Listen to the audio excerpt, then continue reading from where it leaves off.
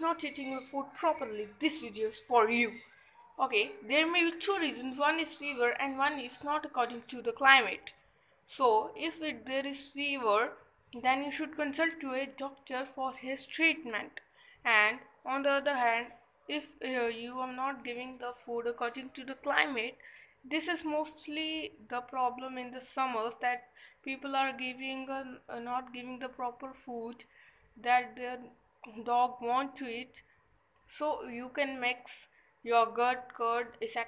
in your meal so that your dog can eat it properly. And this if you like this video, hit the like button.